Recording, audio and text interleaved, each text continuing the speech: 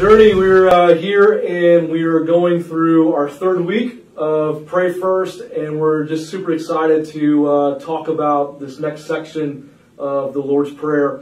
The first week we talked and we discussed just really the purpose behind why we were doing this. We believe that right now it is so crucial for us to understand prayer and to live a lifestyle of prayer and to implement these things. And last week we talked about in the Lord's Prayer that Jesus told us to pray, Our Father in heaven, and how crucial it is that we recognize that when we pray, we are not praying as slaves, but we are praying as sons and daughters of God. And we were just talking right before we started, and maybe Bishop, you can just share a little bit. This is Bishop who's been coming to church, and we actually had the opportunity to go on a mission trip not long ago to Guyana, and we were praying together in a hotel room, and right on the other side of the room was a Hindu temple, and we could hear them chanting and praying to their dead God, and we were praying together to the living God and just really seeking Him. And so Bishop just really has a heart for worship and a heart for prayer. And so just maybe share a little bit about the Lord's Prayer and what we were discussing before we turned the camera on. I really want to commend you for doing this study for the people, because the Lord says, as the people saw Him, the disciples saw Him praying, they said, Lord, teach us to pray. His answer was, after this manner, pray ye. In other words, He didn't say pray these words. Right. He says pray this pattern. The Lord's Prayer is a pattern for us to come before God. Yeah. And He laid it out. And if you were to pray that way, you can really pray for an hour with no effort if you follow the pattern. Right. And I have been praying that way for years now. Yeah. And I come before God, the first thing I ask to be cleansed, for the Bible says, having boldness to enter in the holiest by the blood of Jesus, by a new and living way which He has consecrated for us, through the veil which is to say His flesh. So I never come before God and just barge into His presence without first being cleansed by the blood. Right. And then secondly, He says, Our Father which art in heaven, like you dealt with last week, hallowed be thy name. Right. So I enter His presence with praise and thanksgiving, and it's just wonderful. Yeah. So we're praying Our Father in heaven, recognizing that we are sons and daughters of God. Yes. That He instructs us to pray like this, not pray this, but exact words, but pray like this. Hallowed be Thy name. In other words, worship be unto God. That we're offering our worship, that we're coming before Him and saying, God, you are so good. Lord, you are just so wonderful. How incredible you are. And one way of remembering this is by going through the names of the Lord. You know, the good thing about it is that in Hebrew, they would say, Shema Israel Adonai Eloheinu Adonai Echad, which is, Hear, O Israel, the Lord our God, the Lord is one. We don't need many gods. We have one. His name is Jehovah. Jehovah means I am what you need me to be when you need me to be it. I love that. That's so good. So why do I need many? But like you said earlier, Pastor Adam, you cannot recognize God as Father without worshiping Him. Yeah. The moment I recognize Him as my Father, and He loved me, the other thing for me to do, the Creator of the universe, who's created it all, is our Father. Yes. When you really understand that, you can't help but to worship God. You can't help. For the Bible says, what is man that thou art mindful of him, or the son of man that you visit him? Right. You made him a little lower than the angels, but yet you crown him with glory and honor. That's the word of the Lord. So when I recognize Him as my Father, I recognize first Him as Jehovah Sitkanu, our righteousness. Yeah. So I don't come to Him based on any righteousness of mine. I come based on the righteousness of Jesus bequeathed to me by His Son who He gave for me. I love that. And the righteousness, what it says in the book here, we were on page 7. There's a link on the screen right now to download the digital file. But God is righteousness. He makes us clean. He makes us clean. Yeah. And the other name for a thing is Jehovah Sitkanu, but Jehovah Mikadesh. The word Mikadesh means to sanctify, to set apart. He has called us and set us apart. Set us apart. Yeah. He took me out of darkness into his marvelous light. Remember what Paul says? He says he appeared to you to deliver you from the people and from the Gentiles unto whom now I send you, to turn them from darkness to light, from the power of Satan unto God, that they may receive forgiveness of sins that's in me. So in other words, when I recognize him as my Jehovah Sidkenu, he is the one who cleansed me. Yeah. But such were some of you. Sorry for quoting scripture. No. I love it, because we all need sanctification. Yes. We've all fallen short. We're all sinners, and so we recognize the name of God here. He's our sanctifier. Yes, but it's not a one-time thing. Right. It is a daily cleansing. Just like the high priest had to be cleansed before he entered the Holy of Holies. The priests had to wash their hands, their feet before they enter into the tabernacle. Every day we can be cleansed by the blood of Jesus. Yeah. Then he is my Jehovah Shammah, the one who will never leave me nor forsake me. So Jehovah, is that the shepherd? God is our shepherd? Jehovah my shepherd. But then he is Jehovah Sidkenu, Jehovah Mikadesh, Jehovah Shalom, which is a little different from the pattern you have there. But he's my peace. Yeah. Then he is Jehovah Shammah, the one who will never leave me nor forsake me. That's good to know. Especially right now in this time, just knowing that God's never going to leave you nor forsake you in the midst of when everybody's feeling like there's a storm, there's a struggle, there's just all this stuff coming at us. To know that he's with us and by our side is such an incredible thing. There will never be a time when he will leave me. I learned this scripture, hearing a drunk man walking in the street quoting it. And that is, and Jesus said, him that cometh unto me, I will in no wise cast out. So really and truly, during this time of pandemic and uncertainty and stress, it's a good time for people to pray and set themselves apart. That when you come out of this, you're supposed to be 10 times stronger than before you went into this situation. Because that's God's intention. His intention is that this wouldn't destroy us. Right. It would purify us and force us to come to him. Right. The Bible says if we draw nigh to him, he will draw nigh to us. Yeah. You know, and so then he is Jehovah Rapha, my healer. Yeah. He says, I am the Lord that healeth thee. Yeah. He is Jehovah Jireh, my provider. Jehovah Nissi, my banner. Yeah. You know, so when I look at all... It's that old song, Jehovah Nissi, reign in victory. You ever heard that song? No. Jehovah Nissi. Anyways, it's an old song from the 80s. I remember my grandma going around and singing the song. But Jehovah Nissi is my banner. Yeah. He brought me into his banqueting house, and his banner over me is love. Songs of Solomon. Yeah. So really and truly, it's when I come into his presence, before I ask for anything, I want to just worship him and praise him. And sometimes you may not even feel like asking for anything. You may just get stuck in that place of just wanting to worship him. Right. You know, and then at other times he may lead you to then go on and declare his kingdom and so on. But what we're talking about tonight, or at this time, is to recognize him as my Jehovah. Yeah. He is whatever I need him to be. Man, that's good to know. Whenever I need him to be it.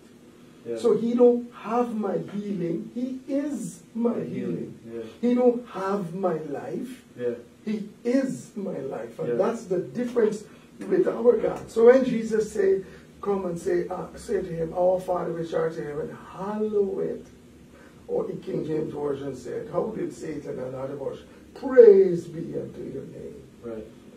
And the name of the Lord is a strong tower.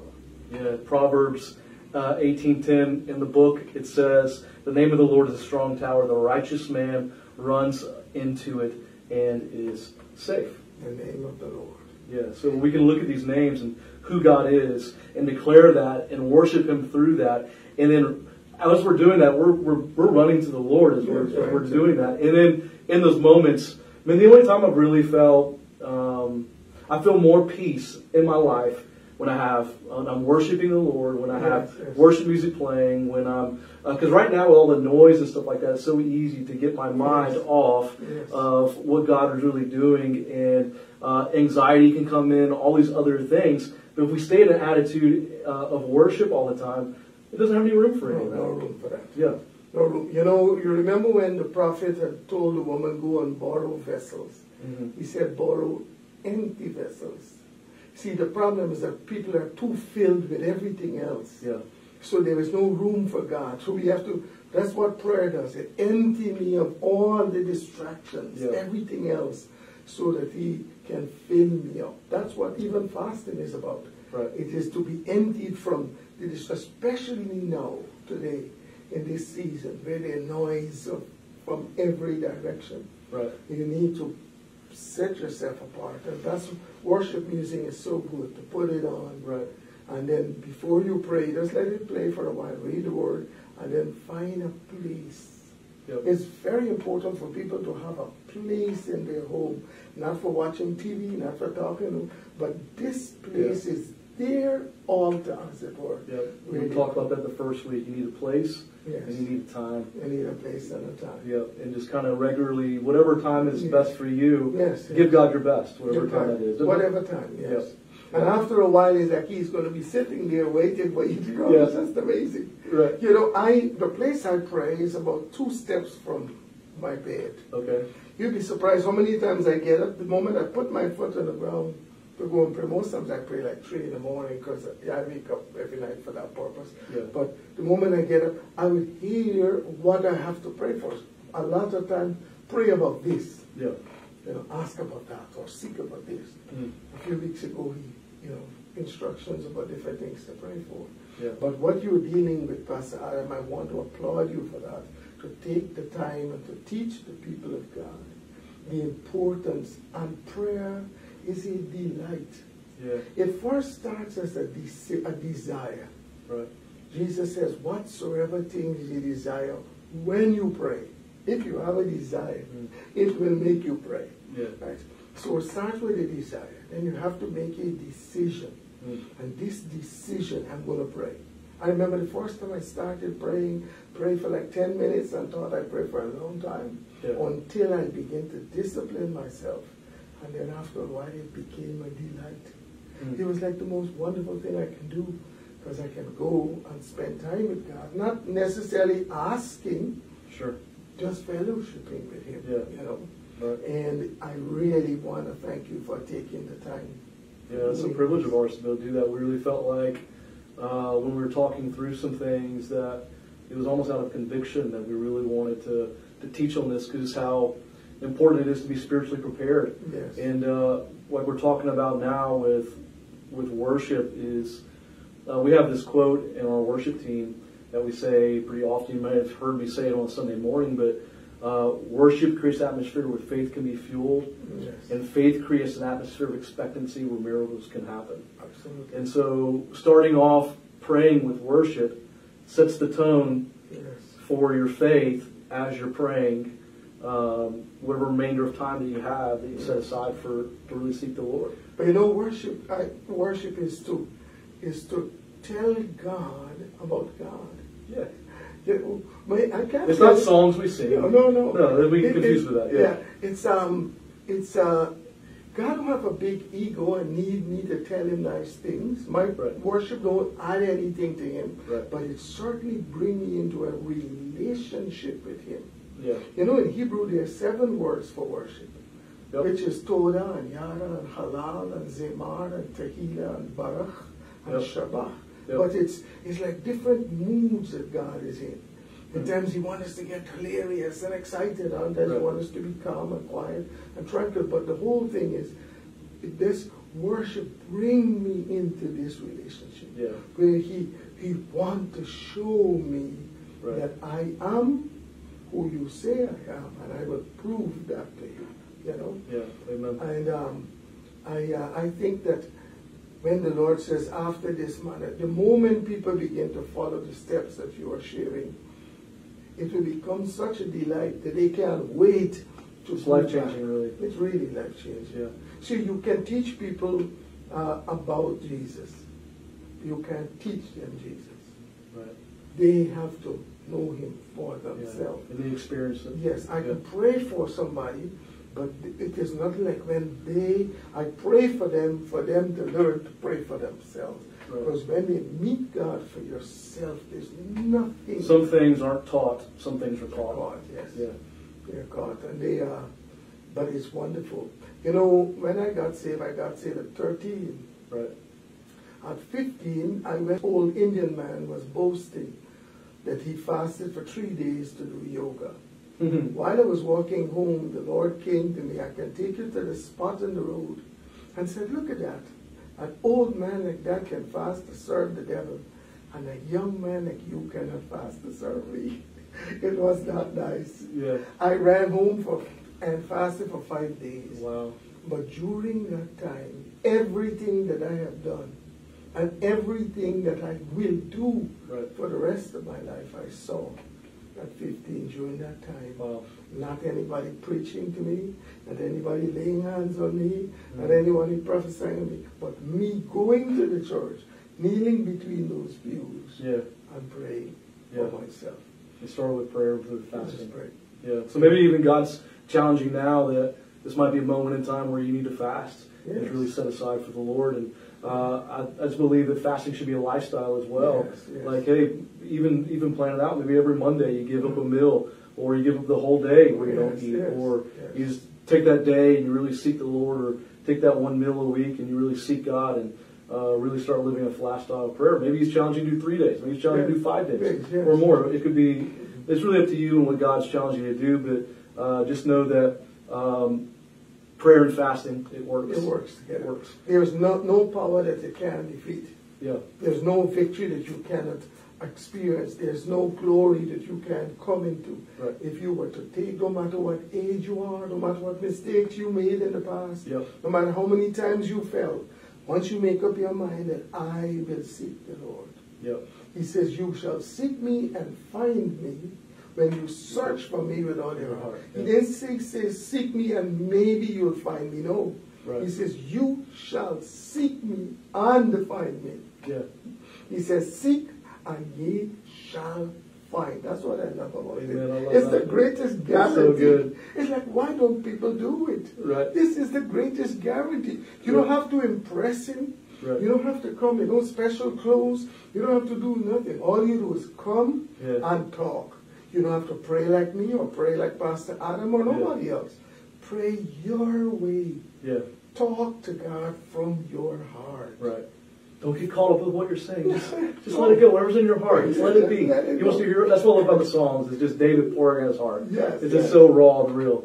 But would you mind? Would you pray for us, and then we'll close the time out. Amen. Hallelujah. Father, we just thank you for this time together. We truly want to know you. For you said in your word that they who do know their God shall be strong and shall do exploits. We pray your blessing on your people as they have looked today at this session. We pray for favor, that as they seek you, they will find you from the moment they begin. Let there be such an excitement drawing them closer to your heart. And I know that you will bless us. So I say the Lord bless you and keep you. The Lord make his face to shine upon you and be gracious unto you. And the Lord lift up his countenance upon you and give you peace now. In Jesus' name. Amen. Amen, amen. So if you want a physical copy, you can pick one of these up at the church. Pray First book. Also, you don't want to miss next week. We have an incredible dynamic duo, Pastor and Mary Jo, are going to be sharing. I know many people are going to be excited about that. Whenever Mary Jo does anything, speaks, or comes online, whatever it might be, it's always the most viewed thing out there. People love her. So we all do. So hey, we love you guys. Thank you for tuning in and watching. We just pray that you'll grow through these teachings that we put out. You can also go back and view the previous twos if you need to catch up. And it's just a tremendous time. Thank you so much for joining us this week. Praise God. Appreciate it. Very much. God bless you too. Love you guys.